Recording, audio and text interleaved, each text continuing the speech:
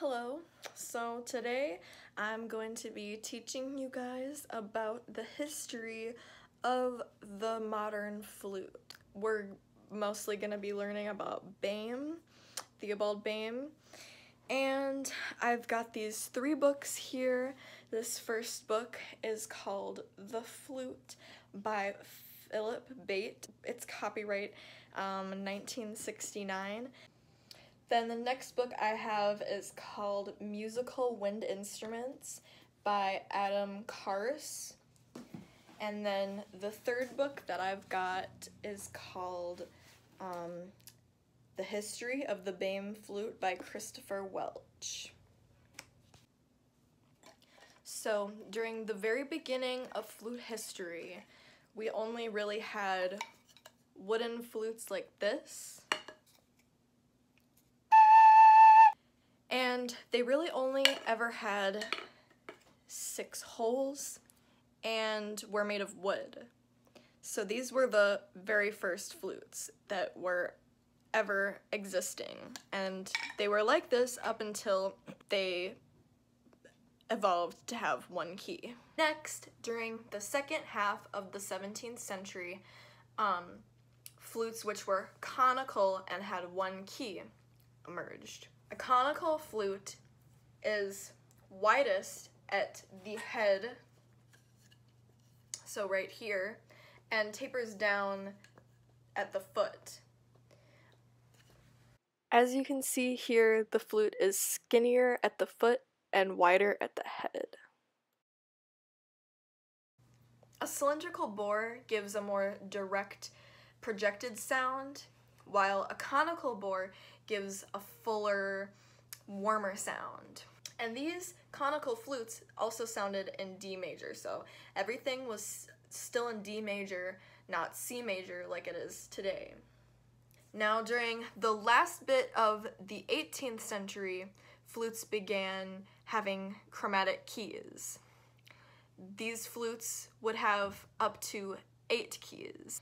And now, the 8-keyed flute, which was pretty much the highest kind of standard of flute that you could have by the beginning of the 19th century, was the basis for Bame's flute.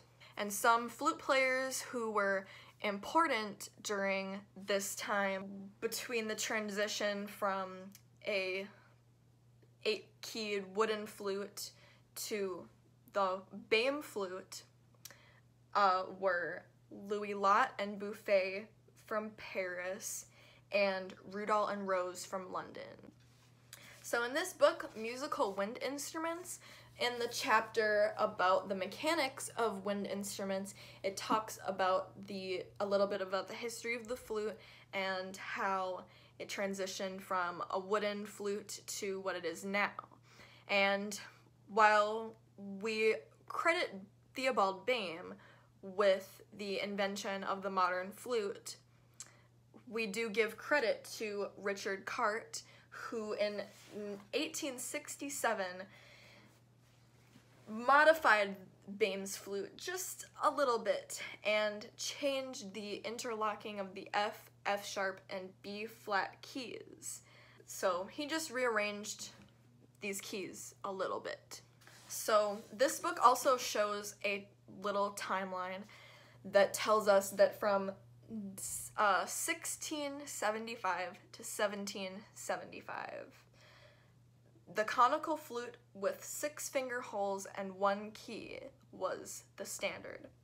Then from 1775 to about 1850, we start seeing these conical flutes with 4 to 8 holes, rather, or 4 to 8 keys, not holes. And in 1832, the Bame flute was introduced. It was at first conical, but since 1847 and forward, it has been cylindrical. Now, the piccolo also followed Bame's sort of changes to the flute. While the flute and piccolo are both in C now, the flutes of the past have been in the keys of D, E flat, and F. And this book, The Flute by Philip Bate, also gives credit to Boehm for the invention of the modern flute, saying, quote, "It was he who fathered the instrument, which is used by the great majority of players today," on page 115. There have only been very small adjustments and changes to the modern flute since Boehm. Now, he also had several different models of his flutes, and one was called the London flute from 1831. Now we're going to talk a little bit about Boehm, Theobald Boehm, as the person, and what exactly did he do to these early wooden and 8-keyed flutes. Well, Theobald Boehm was, I believe, was a goldsmith or something like that. I didn't find that in the 3 books that I read, but I'm pretty sure I've read somewhere that he was something like that. Like, he worked with metal, or his family worked with metal, but Theobald Boehm was a flute player. So he decided that he wanted to make some changes to the flute. He thought that it could be better, and it could be better, so he made it better. The first model of Boehm's flute looks a little bit like a clarinet or an oboe. After all woodwind instruments are related. Now, in the preface of this book, The History of the Boehm Flute, they show us these 3 flutes, one by a man called Gordon. Now, this flute is a lot thicker looking than the other 2 flutes that are shown. It looks like it's got pretty much the same keys and everything as the Boehm flute. It's just a bit wider and thicker. Now, the other flute is by somebody named V. Koch. This flute is very similar to the Boehm flute, although I noticed that there are 2 keys that look very similar to the modern flutes, trill keys. And this was not on Boehm's flute. Now, Boehm's flute, as you can see, is thinner than that Gordon flute. It's about the same thinness as this V. Koch flute, and the keys look to be relatively the same as the Gordon flute. So this book tells us that Boehm basically experimented with everything that he could on the flute.